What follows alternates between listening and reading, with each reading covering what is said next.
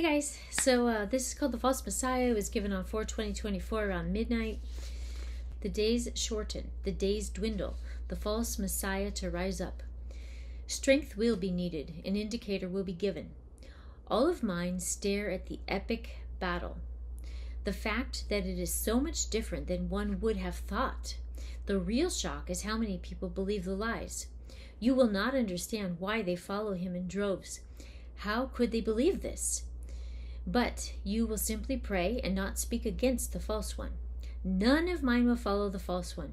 All have discernment from me. The false Messiah is unholy. The false Messiah lacks the characteristics of Jesus. The shock is who believes. Some pastors who should know better. Some are world leaders. You are not fooled as they try to persuade. The great chasm occurs between those who believe him and those who do not. My true people do not believe him. The numbers are small who do not believe. This is an embarrassment, a shame. It shows who has not read the Gospels. Great shame is to follow those who believe in him.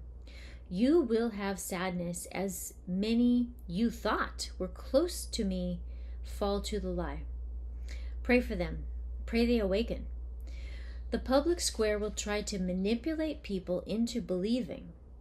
Do not fall to peer influence. Locate the verses in the gospel as proof of the false one.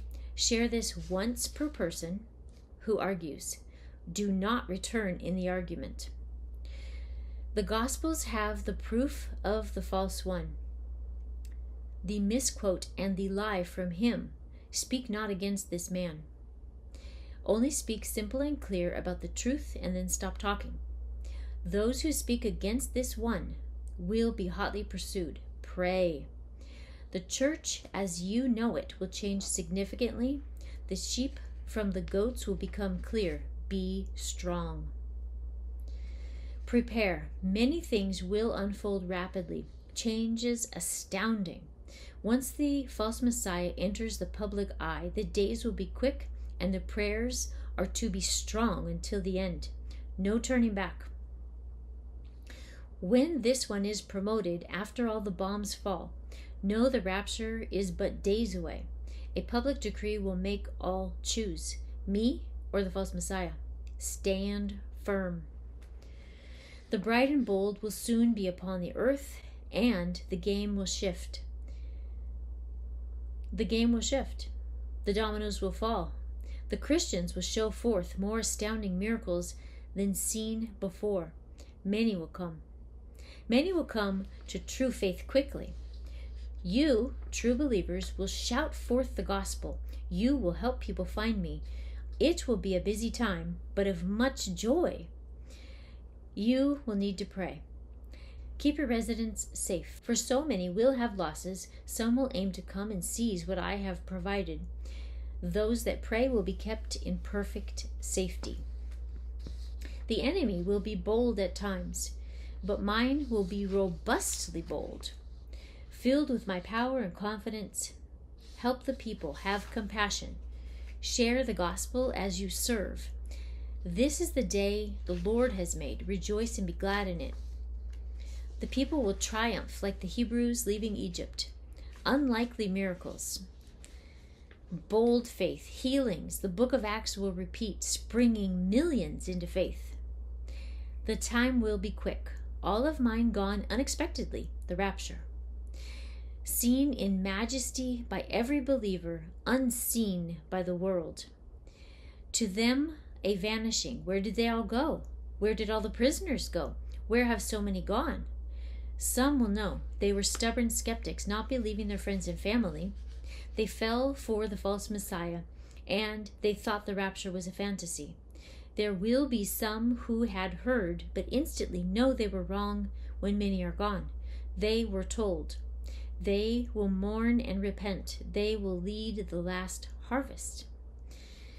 They will be on fire for me no matter the cost. Do not be deceived when you see epic falsehoods. Know your Bible. Know Jesus' words. Do not be the prey of the kings. Be wise. Be in me. Okay, so here are the verses. Daniel 12, 1-3. At that time Michael shall stand up, the great prince who stands watch over the sons of your people, and there shall be a time of trouble, such as never was since there was a nation, even to that time. And at that time your people shall be delivered, everyone who is found written in the book. And many of those who sleep in the dust of the earth shall awake, some to everlasting life, some to shame and everlasting contempt. Those who are wise shall shine like the brightness of the firmament, and those who turn many to righteousness like the stars forever and ever. 1 Thessalonians 4, 5-17. According to the Lord's word, we tell you that we who are still alive, who are left until the coming of the Lord, will certainly not precede those who have fallen asleep. For the Lord himself will come down from heaven with a loud command, with the voice of an archangel, and with the trumpet call of God, and the dead in Christ will rise first. After that, we who are still alive and left will be caught up together with them in the clouds to meet in the air, and so we will be with the Lord forever. 2 Thessalonians 2, 1-4. Now, brethren, concerning the coming of our Lord Jesus Christ and our gathering together to him, we ask you not to be soon shaken in mind or trouble, either by spirit or by word or by letter, as if from us, as though the day of Christ had come. Let no one deceive you by any means, for that day will not come unless the falling away comes first, and the man of sin is revealed, the son of perdition, who opposes and exalts himself above all that is called God or that is worshipped, so that he sits as God in the temple of God, showing himself that he is God. 2 Thessalonians 2, 9-12. The coming of the lawless one is according to the working of Satan, with all power, signs, and lying wonders, and with all unrighteous deception among those who perish, because they did not receive the love of truth, that they might be saved. And for this reason, God will send them a strong delusion, that they should believe the lie, and that they may be condemned who did not believe the truth, but had pleasure in unrighteousness. 2 Thessalonians 2, 15-17. Therefore, brethren, stand fast and hold the traditions that you were taught, whether by word or our epistle. Now may our Lord Jesus Christ himself and our God and Father, who has loved us and given us everlasting consolation and good hope by grace, comfort your hearts and establish you in every good work. John 6:40. And this is the will of him who sent me, that everyone who sees the Son and believes in him may have everlasting life, and I will raise him up at the last day.